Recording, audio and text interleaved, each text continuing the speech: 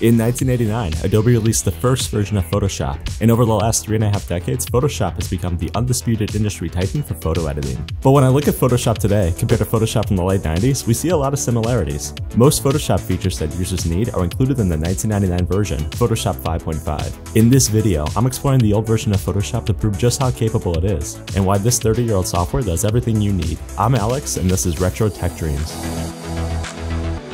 Alright, to get started, I'm on my Windows 98 machine. I'm going to open up Photoshop 5.5 right here on my desktop. So Photoshop's interface in 5.5 is very similar to the Photoshop we have today. The color picker is identical 25 years later. Photoshop 5.5 even supports HTML color codes. The canvas size window is exactly the same today too, even down to the way that we select the anchor points of the images. Color correction tools like levels are exactly the same, even down to using similar icons for setting the black and white points. Filters are largely unchanged. Gaussian blur looks like it hasn't been touched in decades. Radial blur has the same visualization for previewing its effect. And can you believe the lens flare filter is still included in modern versions of Photoshop? When was the last time you've seen a lens flare used in any modern design? The clone tool works to remove objects from photos. Photoshop 5.5 has full support for layers, blending options, and channel separation.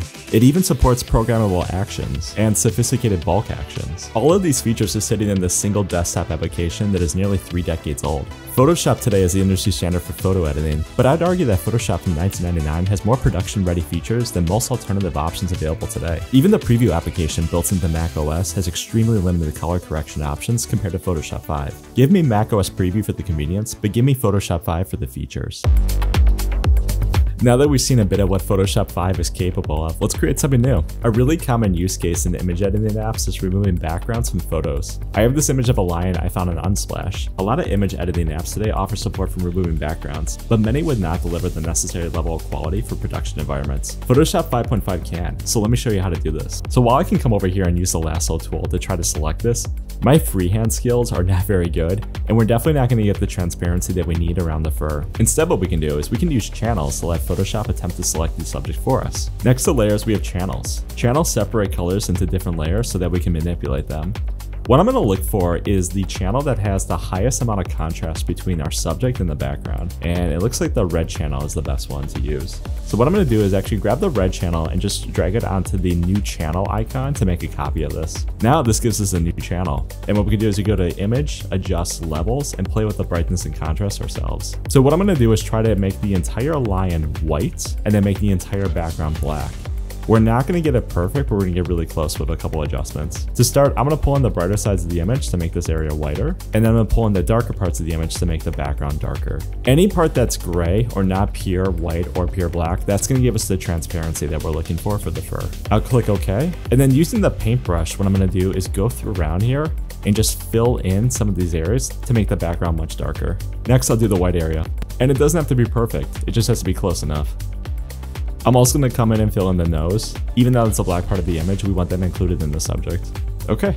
And you could probably do a better job than I did, but that's generally what it looks like. Now it's really clear. This is the subject in white, and we have the background in black. So I'm going to come back here and click this button that says Load Channel Selection, and we'll see it selected again. Go back to Layers, click on our background, and then hit the Add Layer Mask button. And I can see this gave a really nice silhouette of the lion without any of the leaves in the background. I'm going to zoom in and you can see just how much detail we're able to retain in the fur and all of the different transparency that we were able to include. And then I've turned off the black background. You can actually see what this looks like with transparency. And so now with the lion cut out, I can pull in a different background, or I can go to File, Save for Web, and save this as a PNG image. Even Photoshop 5 had support for PNG files. So why go through the effort of doing this manually? My phone can select objects from photos, and the result is usually close enough for us to use. But we don't have a way to fine-tune the selection, and it wouldn't be acceptable in a production environment to use this type of result.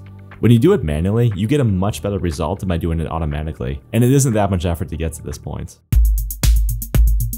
Alright, let's do another one. I'm going to recreate the retro grid I made for my videos. First, you may have not noticed it, but I use a star field background in the animation. So let's create the star field. I'm going to go to Filter, Noise, and Add Noise. What I'm creating here is something to give me stars on the background. So right now it looks like a white background with black dots. We're going to flip that in the next step. Next, what I'm going to do is flip these colors around. So let me go to Image, Adjust, and Invert. So instead of having a white background with black dots, we have a black background with white dots. Now to really make this look more like a star field, I'm going to play with the brightness and contrast. First, what I'm going to do is pull up the contrast to make the stars much brighter, and then I'm going to pull down the brightness to make the background much darker. And now you can see we have a star field. Next, let's bring in our grid. Before this video, I created a simple grid. This is kind of hard to see right now because this is transparent, but let me add a background color to this so you can see what this looks like. You can see this is just a simple white grid on a transparent background. What I'm going to do is click on layer 1, select everything, and copy this. Then I'm going to bring it over to my star field and paste it on top where it pastes as a new layer. If we see lines missing, that's just because of the resolution of my monitor is much lower on these older machines, but it's all there. If we zoom in, we'll see these things populate. All right, the first thing I'm going to do is apply a perspective. So to do that, I'm going to go to the edit menu, go to transform, and select perspective.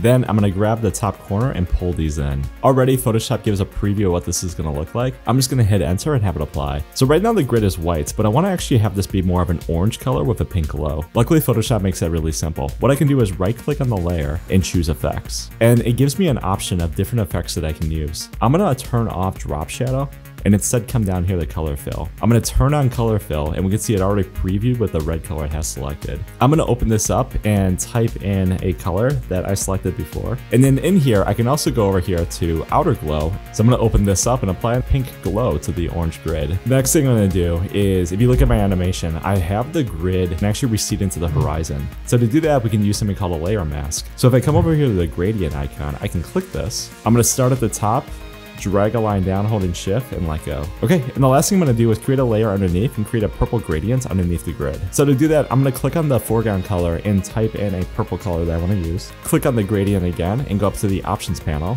And instead of choosing foreground to background, I'm going to choose foreground to transparent. Now I'm going to start at the bottom, click, and hold the shift key while I drag out. And we get our purple gradients. I think the angle of this grid can be better. So a really easy way to do this is just use free transform. I'm going to select the layer, go to free transform, and just pull this down. I think that looks better.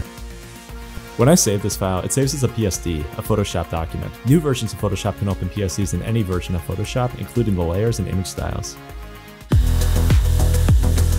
When Photoshop 5.5 was released in 1999, it cost $600. That's $1,118 in 2024. After Adobe Creative Suite 6 in 2012, Adobe switched to a subscription model and Photoshop cost just $20 per month. Photoshop 5 was expensive, but you paid a one-time cost and owned it in perpetuity. Photoshop Creative Cloud is significantly cheaper, but your license ends when you cancel the subscription. For many people, they want the ability to choose between a lower price and a one-time cost instead of having the company choose for them. I think that's why we see high demand for alternatives like Affinity Photo, which has a one-time payment of $49, and GIMP, which is open source. If Photoshop pricing kept up with inflation and I bought a copy at the full price today, it would take me more than 4.5 years to break even with the monthly subscription. Even if the price remained unchanged from $19.99, it would still take me 2.5 years to break even. We've largely seen software companies move to subscription models, integrating cloud storage where we have to keep paying an annual fee for the same software. But Photoshop has continued to deliver new cutting-edge features we haven't seen in the cheaper alternatives. So when I used Photoshop from 1999 and 2024, users on the Adobe community forums run Photoshop on modern versions of Windows using compatibility mode, so it can still be a powerful image editor today. But it's missing all of the really helpful and new AI features. Features like auto subject selection or content-aware scale. When I'm adjusting an image, these AI features are really useful. Photoshop 5.5 shows us that even if you have an older version of Photoshop, you can still use it for image editing today.